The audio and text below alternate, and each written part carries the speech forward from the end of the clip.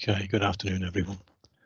I can see people have now joined, so hopefully we've got most of our audience here, and the latecomers will have to sort of catch up as we go through. Because we are now a few minutes past 1 o'clock, so I think we'll get things underway. To introduce myself briefly, my name is Lee Gibson, and I work in the Turing Scheme communications team at Capita. The first thing I'd like to do, obviously, is to thank you all for your interest in the Turing Scheme and for taking time out of what I'm sure are your very busy days to join us for this webinar and to learn more about it this afternoon. Just a little bit of housekeeping before we get things underway, and it is minimal as we're meeting virtually today, obviously. The next slide, Rich, thanks.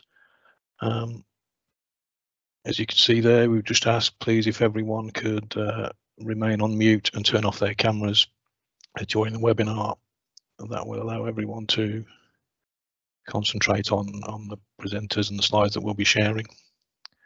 Also, as you'll see there, the webinar is being recorded, and we will share that recording on our YouTube channel afterwards. So there's no need, unless you desperately want to be taking copious notes, because you'll be able to refer back to the recording, and we will also be sharing the slide deck as well.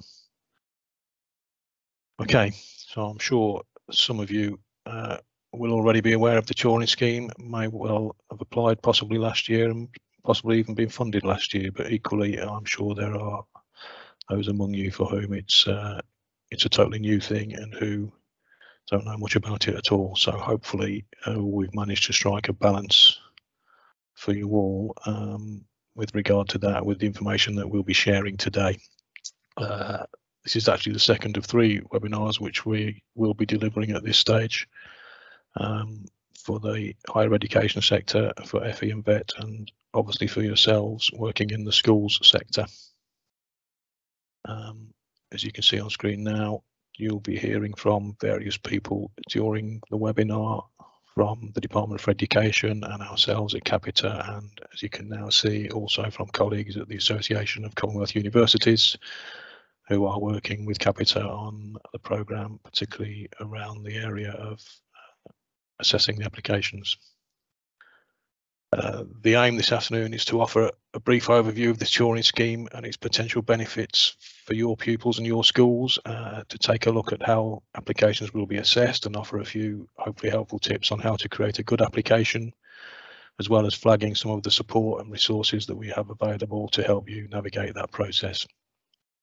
I should point out also that we're not taking live questions during the webinar, mainly for reasons of time and practicality, but we are obviously very much interested in receiving your questions and addressing them. So to that end, if you are happy to do so, by all means share questions with us via the chat function while the webinar is going on. If you'd prefer not to use the chat function, you can also email questions directly to us. Similarly, with questions that might occur after the webinar is finished, you can email those directly to us as well.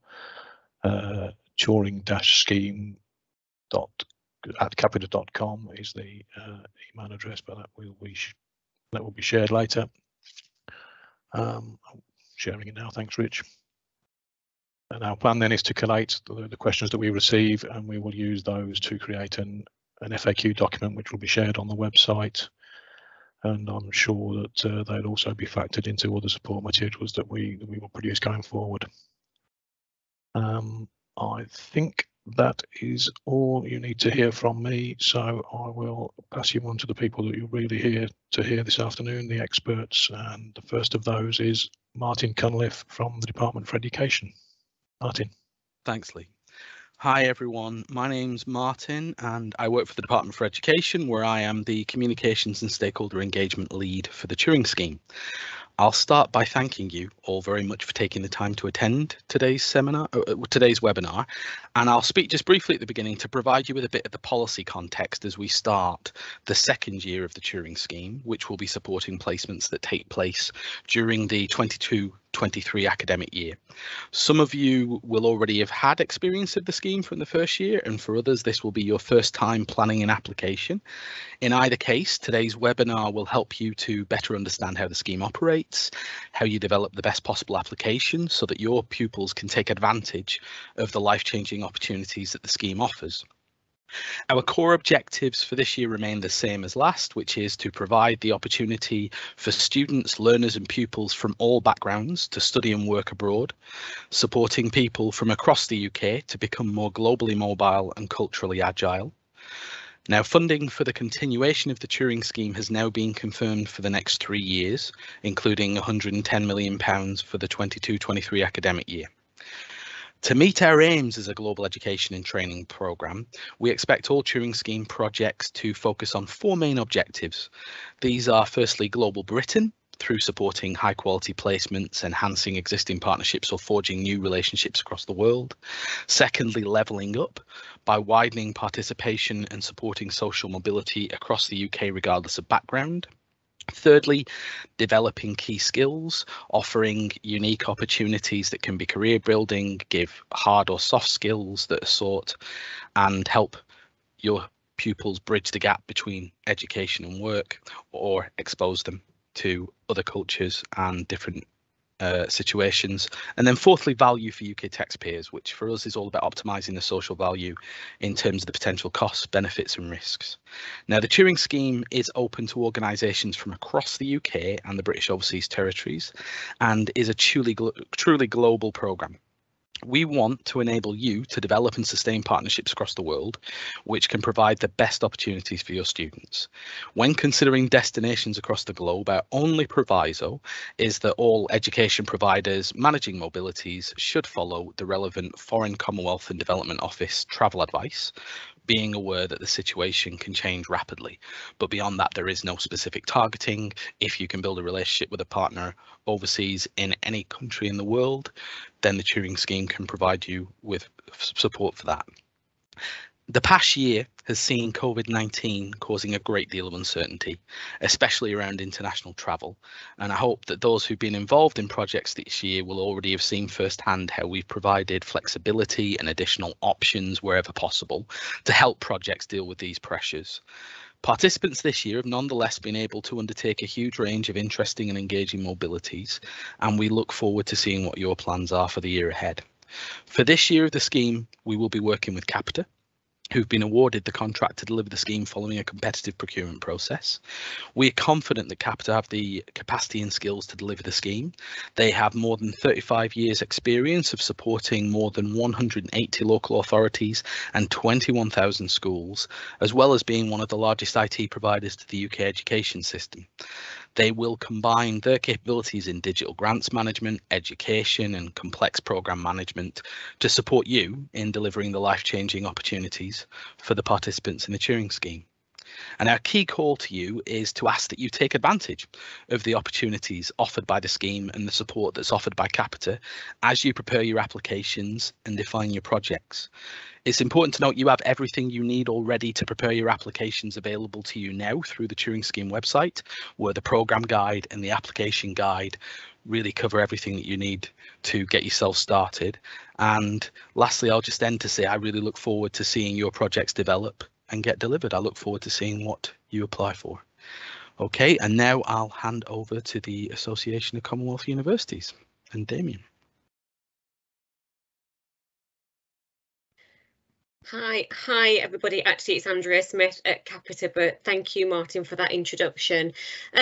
When we have been planning the webinars for the different sectors, we've really thought long and hard about the things that you might be interested in. And we've taken advice from some of the people that we're working with and seeking advice from, such as the School Students and Teachers Network, to think about actually the key messages we'd like you to take away from the time that we spend together. I think it's really important, therefore, to think about the real benefits for schools and the Turing Scheme. It's a question that we want to really raise, is that when we talk about the Turing Scheme, we're talking about your schools, we're talking about your pupils. And we've tried to give you some examples here of the real benefits that the Turing Scheme seeks to do, particularly to bridge the gaps for pupils who would otherwise be unable to go on school trips abroad, and to bridge that disadvantage gap and truly realise levelling up. So there's 5 examples here of the things that we would really like you to take away in terms of the benefits of the Turing Scheme for you, for your school and for your pupils, notwithstanding the experiences that going abroad and increasing that horizon view for pupils will bring, to, as we talk about, utilising a very wide range of costs that will support those trips, and to remove that burden from budgets and those parental contributions, to really provide pupils with that focused time on the topics they're studying. And and this covers all key stages within primary and secondary education across the UK, to really identify how that these trips can enhance those relationships between yourself and your pupils as you see them progress and develop and experience new themes and experiences, and obviously from a teacher's perspective, understanding that the grants are available for accompanying adults for schools, is how that expands their own continual professional development and opens those up to new pedagogical practices and approaches. And we really wanted to use this opportunity to reinforce that message when we're talking about the benefits of the Turing Scheme specifically for schools. Can we have the next slide, please? One of the key elements of schools when they are looking to participate and apply for grant funding through the Turing Scheme is to find that international partner for their pupils to visit. This extract is taken straight from our programme guide, which is one of our key resources to give you information about the Turing Scheme.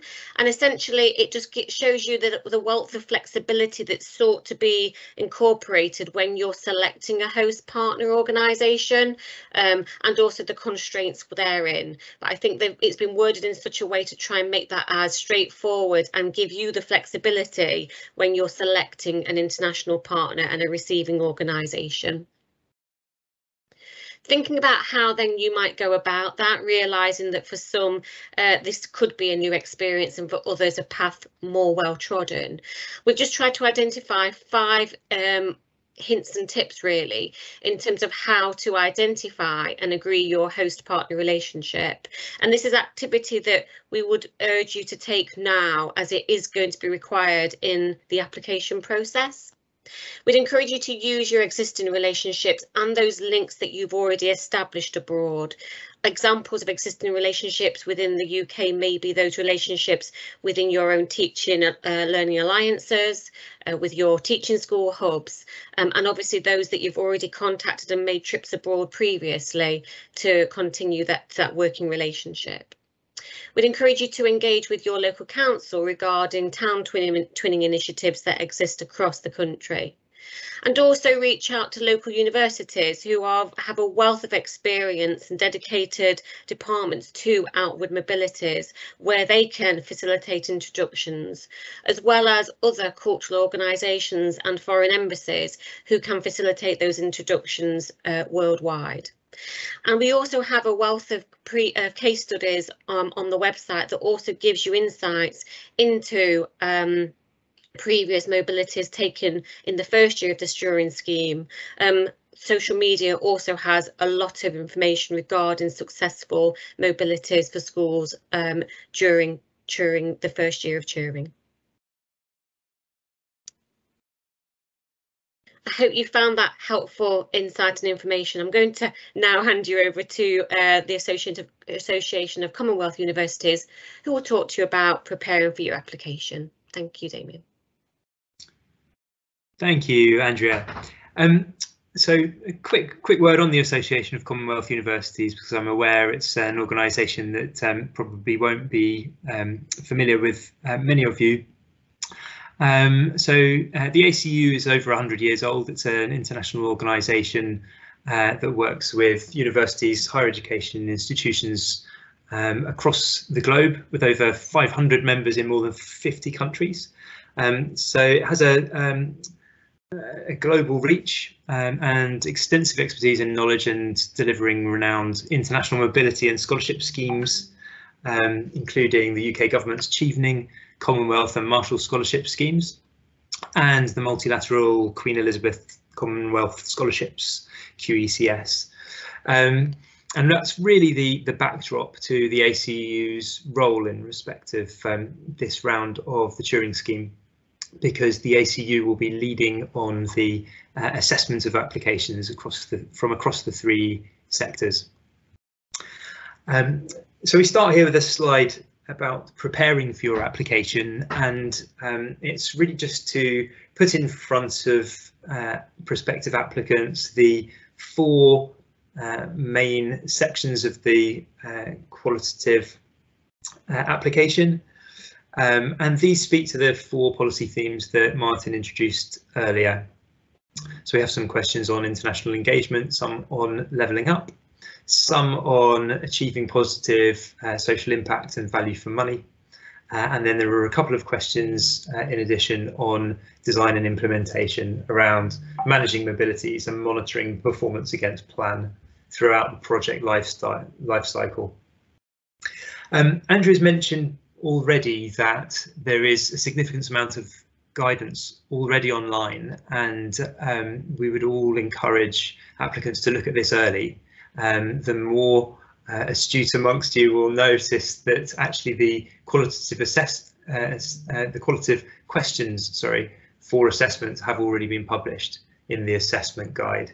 So I really would urge everyone who's interested to get ahead of the process and to look at those two key documents, the application guide and the program guide that are on the website.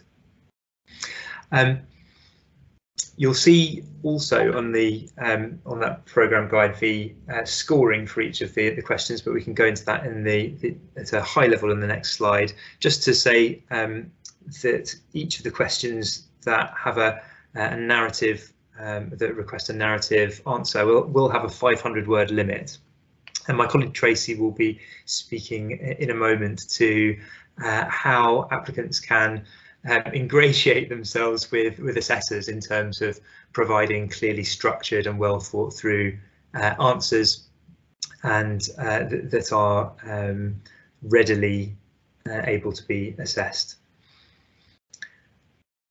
So if we can skip on to the next slide, please. This is just a little insight into the weighting for each of those sections, just to say that international engagement carries 1/5 of the marks, levelling up 30%, positive impact and value for money 30%, and design and implementation 20%.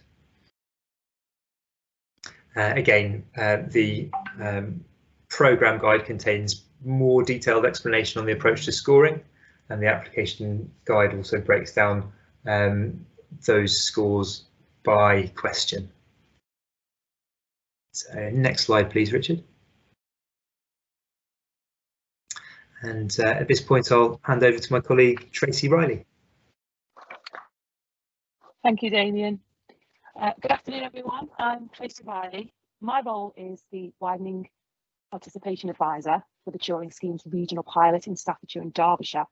I'm a former head teacher, and I'm a school improvement advisor for that region. I seem to have lost the slides.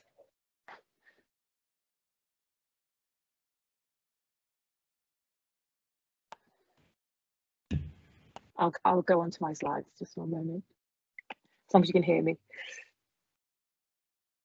Okay, so top tips for successful application. So number one, read the program guide. Program guide provides all the information that you will need, as Damien has already said, to check your eligibility for the funding and how to apply. Use all the application support resources available. They really will guide you in your application. Number 2 and 3, know your priorities and plan ahead. The key here is to think clearly about the following strands. Okay, so we have the context of the school or the setting and your learning objectives and how that might relate to your school improvement priorities. Think about the potential long-term benefits for the pupils and your setting, and try and give as much content to the actual activity or ability as possible. So thinking further, positive impacts and value for money, you might think about how the project objectives will meet the needs of your school and the suitability to the needs of the pupils, and how might that impact be measured. Design of the project plan, outline the practical elements of how you'll manage and structure the project and the types of activities that you will do and who will be responsible for them, and again, how will you evaluate it. International engagement, be really clear on the potential benefits of engaging with international partnerships. And just to reiterate, there are existing partnerships and relationships that local universities can signpost you to. And what would be positive is that local relationship that you could then forge with your university. And then in terms of levelling up and widening participation, describe how your project is targeting those pupils who are from disadvantaged and SEND backgrounds, and the potential positive impact that it will have on those groups, the experience will have on those groups. Slides 4, 5 and 6, points 4, 5 and 6 are more to do with the practical notes on the structure of your application. So in terms of writing subheadings to introduce different sections within each of the following answers will help assessors follow your narrative. Work smartly. So if there is information you'd like to provide that you think is relevant to more than one application section, then cross-reference it. So instead of copying and pasting the same text multiple times. And number 6, before you submit, take a note of your unique application ID and obviously check your application thoroughly. Applications may not be resubmitted. We only accept the first submission of the application. What I would say to finish is think quality, clarity, and completeness of the project. Thank you. Hand over to Damien. We might just linger on that slide one moment, Richard. I'm aware it dropped off, just in case people were looking at it. Thank you, Tracy. That's some great tips there for a successful application that probably won't be news to many of you, but hopefully helpful just to hear that reiterated. Common sense, much of it. Okay, if we can move on.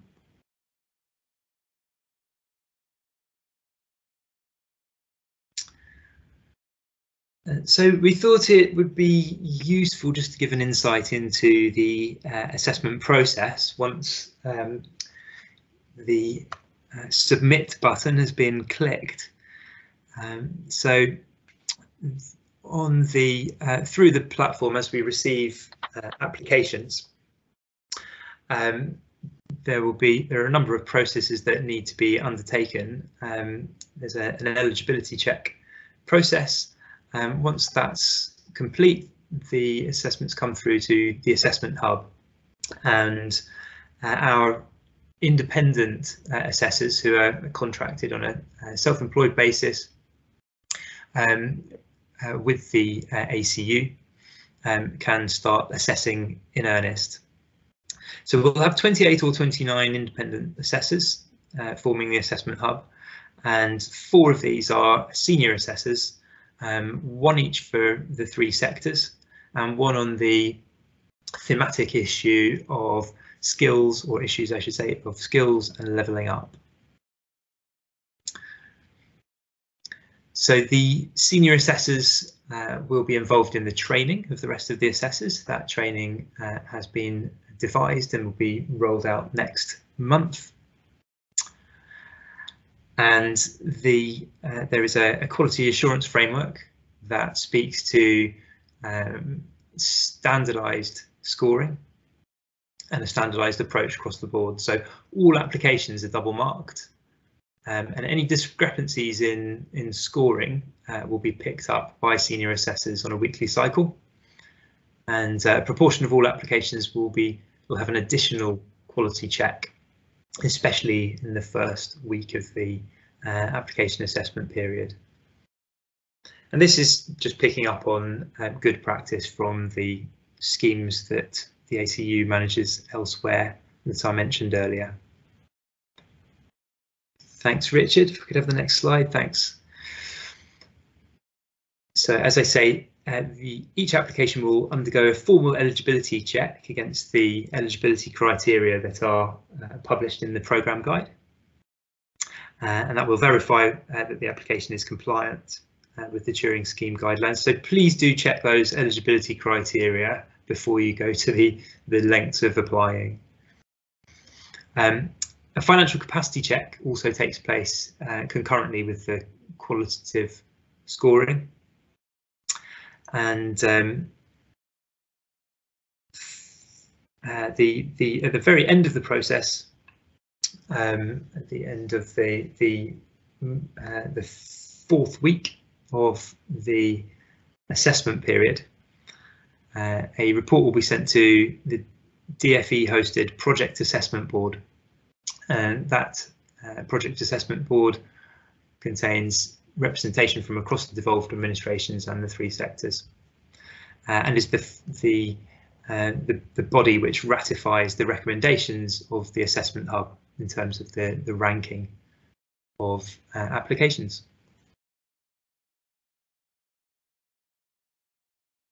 And Richard, I think at that point I can hand back to Andrea. Thank you. Thank you, Damien, and I'm sure you've already answered some of the questions that we've been seeing in the chat, so thank you very much for that comprehensive update. So I guess at the end of this session, what we'd really like you to understand is then what the next steps are in order to apply for Turing Scheme grant funding. There are three things that we really want you to take away, and the first one is something that actually you can do now if you haven't already, and that is to register for the funding as part of our registration process. We've got a two-step process to applications, and they all begin with registration, and that will also give you your own portal identity and account that will then enable you to further apply. That portal link is now available, and it's on the home page right at the top of the Turing website. We've sought to design a really quick and simple registration process that will set you up ready for application. So please do visit our website. And while you're there, it would be great if you would also sign up to the Turing newsletter. We have newsletters tailored to schools, and so you can select your option there, as well as selecting an option in Welsh should you need it. Then in the interim period, what we'd really like you to do then is really prepare your application. In order to do that, I think we've talked about, and there's a really strong message here, that there's a wealth of information on our website that will help you do that, including frequently asked questions, our programme and our application guides that have been designed with, you, our end users in mind. You can also contact us through our service centre, and I'll talk a little bit more about the ways that you can contact us. But we're there to help and support you with any advice that you might have, that you might need, and that we can help you with. And then finally, do go and plan your applications with your receiving partners, organisations, and within your school or your consortium of schools, so that you are really fully prepared to enter that information digitally when the application form opens. And the application portal will open on the 31st of March. There will be a link again on the website to help you directly start your application journey. When we've thought about the application process, we've thought about end users in mind, and so it is a very guided application process with linked questions, so that really takes you through end to end, and you don't need to try and think about where you need to go next. We've also thought about making sure that you can save your applications for later and then pick them up and continue as your applications and as your mobility information builds. So register, prepare, and then apply. Thank you. Can I have the next slide, please? And then we wanted to share with you the key dates around Turing. So as I say, the registration window is now live. It went live on the 28th of February. That link is on the website and is available for you to start the registration process. Application forms will then go live on the 31st of March for you to enter all of the preparatory work that you've done in terms of where you're going to send your pupils and when. And that window will close for applications on the 29th of April promptly in order for us to hand over to that really rigorous and thorough assessment process that Damien and Tracy have told us about. And we will seek to therefore communicate with you by the end of June the outcome of your application. Can we have the next slide, please? So just thinking a little bit more about those Turing Scheme supports and resources, and they're really intended and designed to help you with a successful application. So we've got a dedicated and responsive service centre who are here to receive all of your communications, and they will also continue to inform our frequently asked questions because often our questions are very similar and we can support you through the website. We've made sure for this year that you have a single email address for all of your inquiries so that you only have one email address to remember, and we've kept that as simple as possible, turing-scheme@capita.com. The website has a host of supporting materials that we've talked about. The programme guide has been built and is intuitive, so you can find specific information for schools and a full application guide that will continue to build as you go through your application journey. And again, we've got those links to the registration and thereafter the application portal straight from the website, so there's no need for you to try and remember the URLs that you're actually using. We've also ensured that when you have created a registration account and that your account is in the portal, there's an actual contact form in that account for you just to go directly and email through that route rather than having to go to a different application system. And those emails do get routed straight back to the Turing Scheme Service Centre, so you don't have to think about where they need to go or what email address you may even have to use. All of that material is available now and on the website, and we'd really encourage you to download those as you enter this application journey. Thank you. I'll hand back over to Lee just to close the session. Thank you, Lee. Thank you, Andrea, and thank you very much for all of our other speakers this afternoon. Hopefully you would have all found that of some use in your Turing Scheme ponderances and considerations. Just a quick reminder on screen there now that if you haven't posted any questions via the chat function while the webinar's been going on, you can, should you have other questions or should questions occur to you later, email us direct on that address that's already been mentioned several times, turing-scheme@capita.com, with your questions. And as I said earlier, we will collate and consider those, and they'll be used to help us shape and build and adapt our FAQs going forward, which will be published on the website, and again, as I said, probably also inform other support materials that we will be delivering in due course too. I just think if you can move on briefly to the next slide, Rich, as well, and again, as has already been mentioned, if you would like to keep up to date with the latest news on the Turing Scheme, then we would highly recommend that you subscribe to our sector-specific newsletter for the skills sector, obviously in the case of this group, but also, and not mentioned on there, we are on the usual social media channels, so again you can keep up to date with things if you choose to follow us on Facebook, LinkedIn, Twitter, Instagram and YouTube. I believe we're on at the moment. Other than that, I think the only thing that remains to do is to thank you very much once again for your attendance. I wish you well for the rest of the afternoon and reiterate again what has been mentioned a couple of times, that we look forward very much to hopefully working with you and receiving your applications in due course. Thank you very much.